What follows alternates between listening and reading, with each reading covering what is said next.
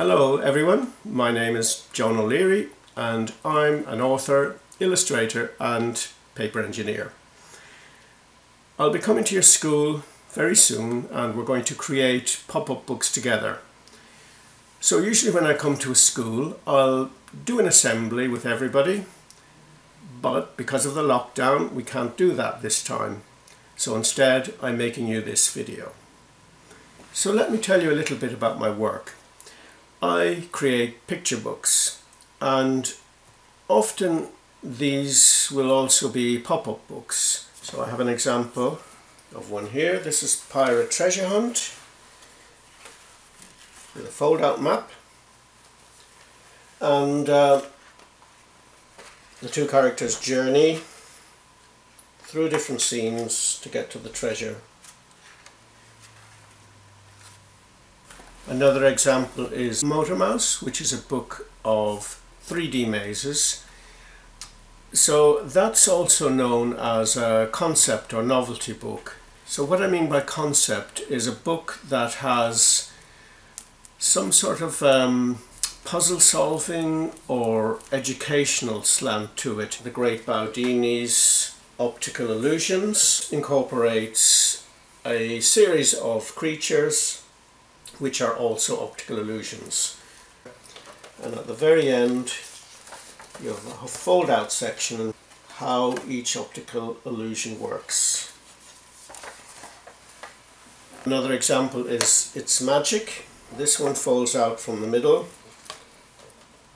and downwards to create a stage. The main character is Carlos the Magician, and on each page we have a self-working magic trick,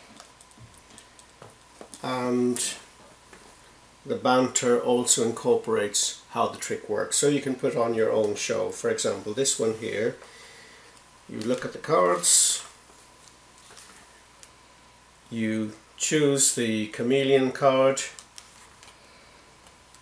fold it back, then you ask your audience to put the paperclip on the chameleon card. They'll choose the card in the middle, which I'll do now. And then you ask them, are you sure that's the one you want to choose? They'll say yes, absolutely. And then you turn it over and abracadabra, it's gone right to the end on the end card. More recently I've been working on longer texts which deal with more emotional issues. So it's a different style of illustration and it's a different type of book. Next, how do I develop my ideas? Well, when I'm developing the character, the plot, the setting, I'll be playing around with initial ideas. I'll be doing rough drawings, I'll be playing around with the words, I'll be trying to figure out the right style for that particular story. And also I'll be playing around with rough ideas for pop-ups as well, if it's a pop-up book. So there's a lot of experimentation and everything's very rough to begin with, and then gradually it becomes more and more finished till at the end I've got the finished artwork, I've got the final text, and I've got the final pop-up templates that get sent to the printer. It's okay to make mistakes. In fact, I don't call them mistakes, I call them things that you learn from. Mistakes can be very useful. Sometimes they give you new ideas. When something goes wrong you think, oh, hang on a minute, that's quite a good idea, I could do it that way. I'm often asked, where do you get your ideas from? The real answer is I get my ideas from anywhere and everywhere. So it might be something I've heard somebody say, it might be a person I've met, it could be an idea for a character. It could be a place that I've been to, gives me an idea for a setting and then I want to create a story around it. It could be a problem, a journey, something you've seen, it could be a visual idea, it could be something made up, it could be something based on reality. And the important thing is to leave the space for the ideas to come. And one way of doing that is to make time to daydream. The other thing I like to talk about is using your skills in different and challenging ways.